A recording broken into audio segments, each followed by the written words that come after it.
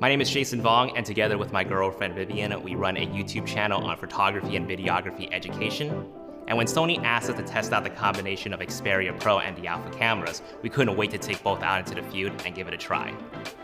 So we travel a lot, and many times when we're traveling, we want to share our experiences with our audience.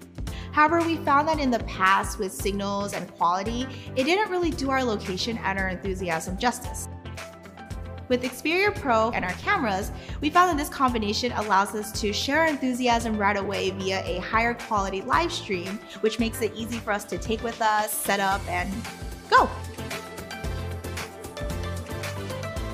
What's going on? It's Jason Vong, live previewing some of the features of the new Xperia Pro. It's got a 6.5-inch 21:9 cinema-wide 4K 10-bit HDR OLED display.